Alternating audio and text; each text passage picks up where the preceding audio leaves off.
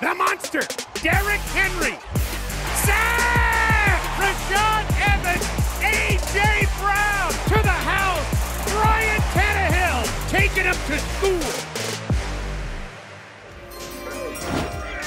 With the 29th pick in the 2020 NFL Draft, the Tennessee Titans select Isaiah Wilson, tackle, Georgia.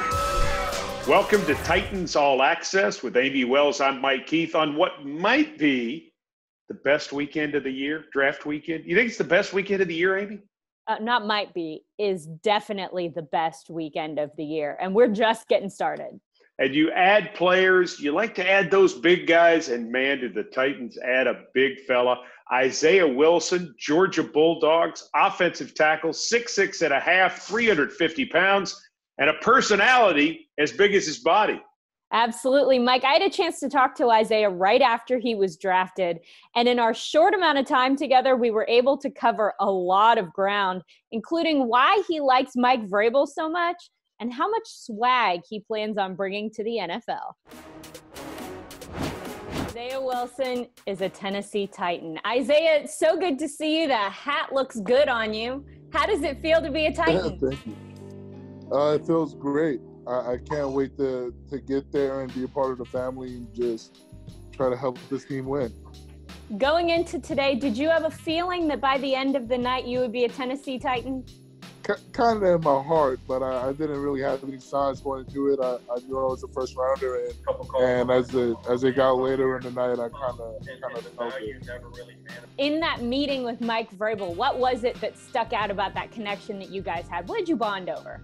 It's kind of a funny story, but we went to shake hands, and we kind of just stood there for a second and started joking back and forth, and I could tell he was definitely a genuine guy and a guy that's about his players for sure.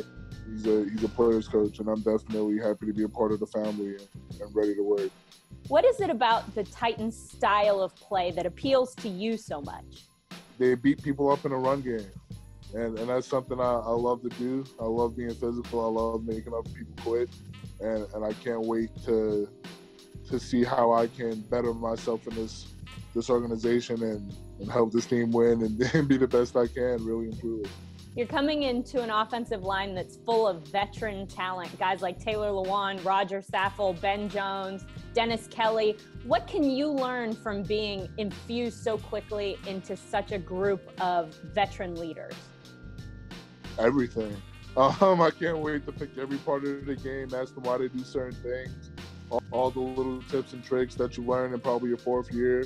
When you come into a veteran group, you get to learn them your first year, so you get a head start on everybody else. And I just can't wait to pick their brains about football. Now, you were a right tackle at the University of Georgia, playing in the SEC. Do you feel like that prepared you to play at the next level? Definitely. I feel the SEC is the best conference to play football. Granted, there are a bunch of other Power 5 schools that are really, really good at football, don't get me wrong. But I take a lot of pride in having played in the SEC. And I think it has helped me not only because of the competition, but because of the caliber of coach you have and the people that are coaching you, and they've been in NFL programs and are bringing things back to college that are NFL gyms or little tips and tricks here and there. So I definitely think it helps prepare you, for sure. All right, I know in high school you had a SpongeBob backpack.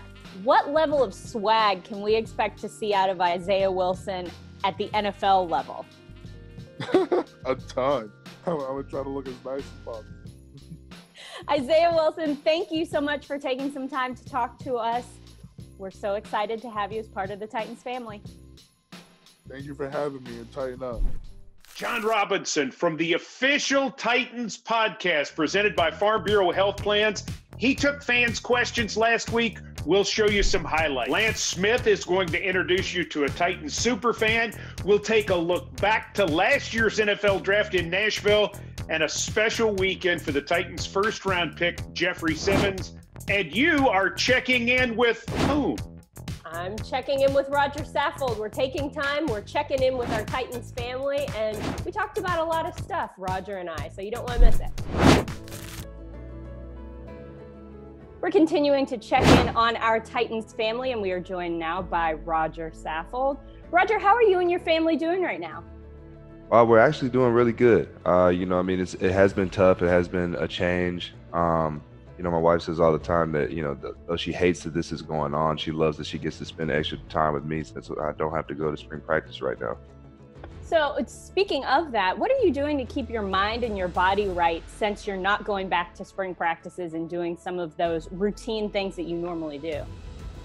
Just trying to stay focused. We still have notes from the prior years, try to take a look through those. I think the biggest thing I'm trying to do is take care of my body.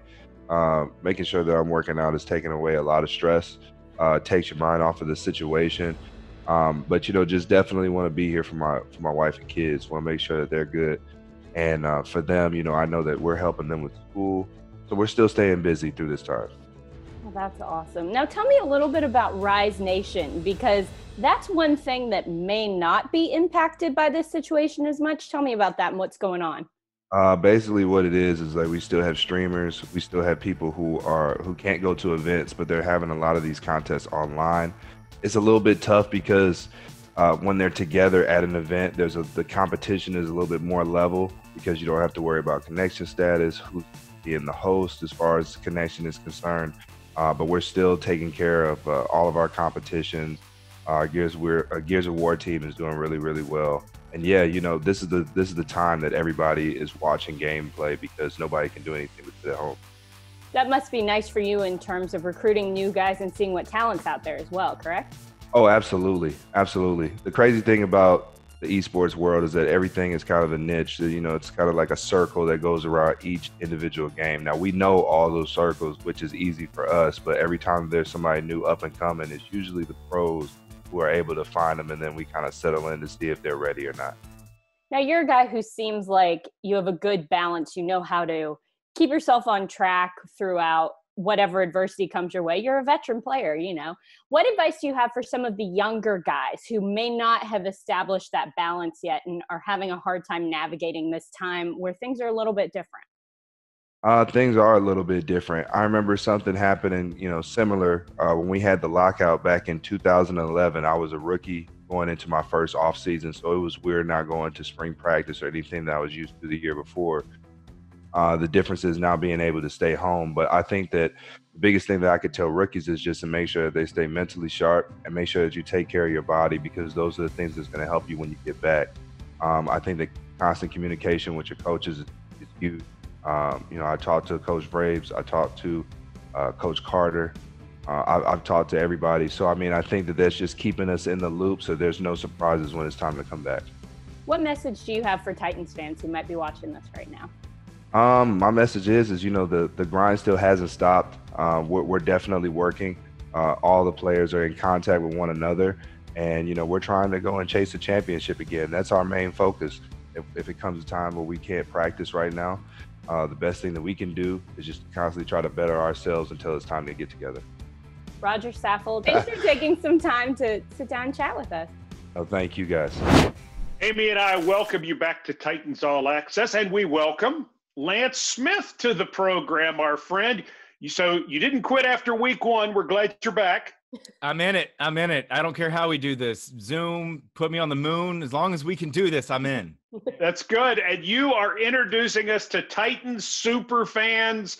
This one has a special relationship with Reggie Wayne. Is that fair to say? That's fair to say. Yeah, special relationship with Reggie Wayne. Yeah, no, I've been talking with fans, getting excited, of course, about the draft, but just the upcoming season, getting to know everybody. We've seen this guy. His name is Matt Keaton. We've seen him a few times on some fan prompts. He wears flashy suits and all sorts of Titans gear. But yeah, he had a little one-on-one conversation with Reggie Wayne at last year's draft. You might remember it, and I talked to him about it. But right now, here's my conversation with who I know, DJ Fast Nasty. You are DJ Fast Nasty. Where does the name come from, and are you an actual DJ? Tell the people. I mean, I used to play in bands and stuff back in the day, so we used to have like a little like project that me and my buddy would do where I would like run Ableton and play like pre-recorded loops, and he would play keyboard, and then I would play like the drums with it. And then me and him came up with the name a long time ago. How long you been a fan, and how do you do it from Knoxville, and do you know how many miles you've traveled to and fro going to games? Man, it was rough last year. I got to be a fan really when the team moved here because, you know, I finally got my own football team. But being in Knoxville, we didn't really travel up to any of the games for a long time. I actually got my first job in Morristown, Tennessee at a little AM radio station, coming in on Sundays and just operating the board for the games. And that is where all my love for the Titans came from. You've been rocking it at the tailgates, DJing there, you know, the whole Bussin' with the Boys thing. It's been so cool to go from having such a small group of Titans fans that I did stuff with to just feeling like a full-blown huge family. We're all watching the draft last year in Nashville. Reggie Wayne of the Colts takes the stage, and he's got to talk some smack to the Tennessee faithful. But you, DJ Fast Nasty, Matt Keaton, had our back. Talk about the back and forth between you and Reggie Wayne. So Reggie comes out, and I'm like, oh my gosh, Reggie Wayne. He's like one of the best wide receivers of all time, you know? It's so cool. And then literally like the first words out of that dude's mouth is, we're back, AFC South, we mean business, you know? And then what are you going to, you can't just come out into Nashville and say that, you know, you have to be ready to be booed. Man, it's been great talking with you, great catching up with you. Appreciate it, Mom. We love you. Look at that, sporting the Amy Adams Strunk mom shirt. I love it. That's a way to go out. DJ Fast Nasty, you've been fan zoned. Thank you so much. DJ Fast Nasty. I'll tell you what, that's a name. Mike, I thought that was your name. I thought I had it trademarked. I guess I didn't. I'm confused. Lance, it was so good to see you. Good to see you guys. Thanks for having me on. Guys, there's a lot more Titans All Access coming up, including a check-in with the general manager when he made an appearance on the OTP, the official Titans podcast. Stick around. Amie Wells and I really enjoy hosting the official Titans podcast, and we do that each week. And we really enjoy taking your questions at TennesseeTitans.com/OTPQ. Sometimes a special guest comes by to answer your questions, like last week. Of course, Titans general manager Jon Robinson was on the OTP taking questions from the OT people. Here are some of our favorite moments. Now, Matt, using hashtag OTPQ, asked, what is the best thing a prospect can say to you during a pre-draft meeting? Probably when we ask them, what do you envision your role being on the team next year? I don't want them to come in and say, well, I want to be a rookie all-pro. I mean, the personal goals are good. We all have personal goals, but I think when a player says, I want to come in and help the team in whatever role that you guys ask me to play, I want to be a good teammate, I want to get to know my teammates, and I want to win. And I think when they can then talk in kind of team goals about helping the team and being a good teammate and winning, that's the most important thing. That's more important to me.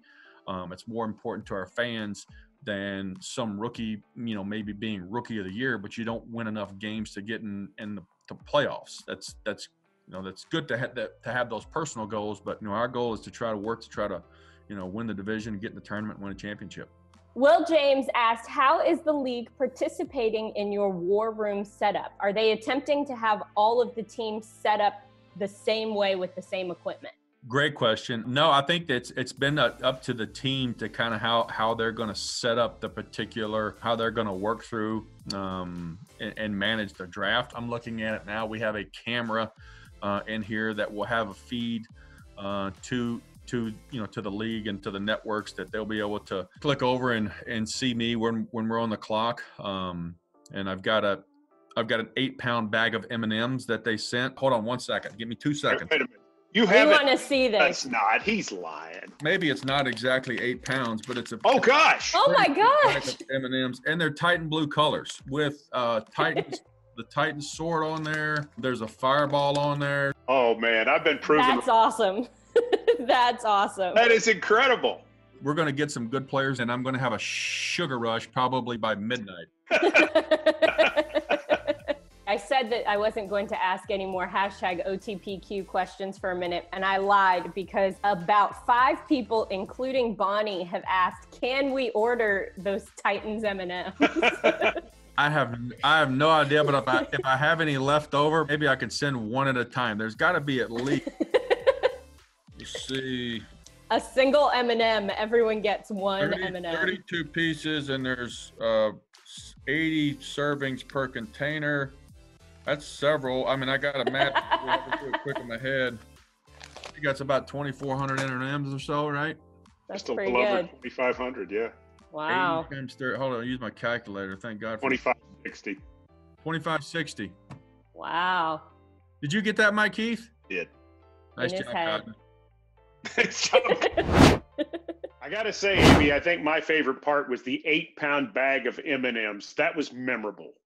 I think it would be my favorite part if that 8-pound bag of M&Ms was in my house, not J-Rob's house. I get it. Too far away. Speaking of memorable, how about draft weekend for all Titans fans a year ago in Nashville? And it was especially memorable for the Titans' first-round pick, Big Jeff, Jeffrey Simmons. When we come back, we take a look back at his weekend in 2019. Draft weekend with Jeffrey Simmons on Titans All Access. Amy, every year, you know, I love the draft party. It's one of my favorite things that we do as the Tennessee Titans. This year, virtual draft, so virtual draft party, and man, was it star-studded. Mike, Keith, I'll tell you what, Nashville continues to prove that they know how to throw a party, whether it's in person or online. We can do it all. And the amount of people that came out, from actors to musicians to comedians, I mean, we had everything. It was magnificent. Let's take a look at the sights and sounds from the 2020 virtual draft party for the Titans. Ladies and gentlemen, welcome to the Tennessee Titans virtual draft party. I am Lance Smith, and tonight is nothing but fun, okay? Because we've all been cooped up in our houses, and we're ready to get this thing on the road. Look at all these beautiful people, Eddie, that are joining us here. It's amazing. I mean, I'm trying to go through all the screens to see everybody, man. This is awesome how we can virtually come together and still celebrate our football season that I still believe we're going to have, and celebrate the newest addition to the Titans family. So it's exciting. So I got to know, you're watching teams pick your position. Do you hold a chip on your shoulder or look at those teams when you're playing them, when you see them on the schedule? Well, for me, yeah, that's something I definitely always did. The guys that went before me were pretty legit. So I was just happy to be drafted in the first round. That actually was the longest NFL draft to date. First round, I should say. So talk to me about your experience, Marianne. Oh, man. Talk about a long day, Keith, man. Sitting there waiting to the 7th round. I just wanted to shop, man. I just wanted to hear my name. And when I finally got the call from Two-Tone Blue, man, one of the greatest feelings I've ever had in my entire life. Tank, how'd you feel about your night? I wasn't really tripping. I mean, I had cats like Ed Reed and Roy Williams and all these cats in my draft. And I mean, once I did get selected by the Titans, I grew up watching Steve McNair in college. Like, I used to go to games at all costs. So once I got to Tennessee and I knew I was playing with Mac 9, it was all good. I have to take a moment to fanboy here because Eddie's my man. Eddie's my favorite player of all time, like all time. I've been a fan of this franchise for 30 years. So you were one of 6 fans in the stands in Houston in '96? 6 fans. I was at the last game. I want to say that was the Chris Chandler Swan song, maybe. It was. Do you, Ryan, want a particular position pick? You know, there's always something that you're kind of looking for, but at the same time, I just try to take a step back. Hey, these guys put hours and hours, thousands of hours into finding the right fit, not only for a position, but for our team. So just really trust in the organization, trust in the guys that are devoting their whole year basically to setting up their board and then get ready for this draft. Watching a game and I was sitting on my couch and one team kicked off the other team and I went to go get something to drink out of the refrigerator. And before I could get back, the guy ran 100 yards and I missed him. So that guy ran 100 yards before I could get 3 to maybe 4 yards. and he had 11 people trying to tackle him. I don't even have an ottoman. It was wide open, and I couldn't make it back. I've been sober, 'cause there ain't no hangover like you, girl. And baby, can you come over? Always find those words at the bottom of 100 proof. Let's have a big old tighten up toast. Tighten up.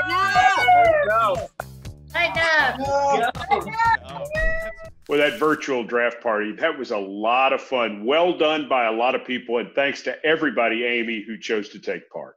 Absolutely. A party's a party no matter where it takes place, in person or online. I'm so glad we continued the tradition with you getting to be the first one to visit with the first-round pick, Isaiah Wilson, because every year since you've been with the ball club, you've gotten to do that. And last year, you got to spend some special time with Big Jeff himself, Jeffrey Simmons, right after he was picked.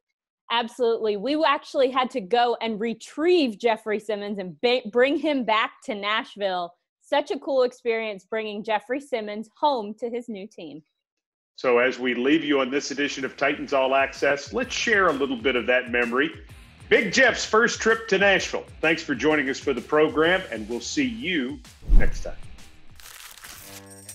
Jeffrey. Hi, I'm Amie Wells. Welcome to the Titans. We're so excited you're here. Your chariot awaits. We're going to fly over the stadium. We're going to the Country Music Hall of Fame right now. These people out here have been Titans season ticket members since before you were born. That's good. They have no idea you're here. I'm counting on you right now because in his first appearance as a Tennessee Titan, all the way from Macon, Mississippi, a Mississippi State Bulldog, Jeffrey Simmons! I will help this team win the Super Bowl. That's my promise to you guys. Big boy. Yes, sir. I'm glad to be here. Congratulations, man. Sir, thank you. I'm so proud of you. Thank you guys for sure. You don't have to thank us, man. You be you. Yes, sir. And, come to work every day. And this will be your new home right here for a long time.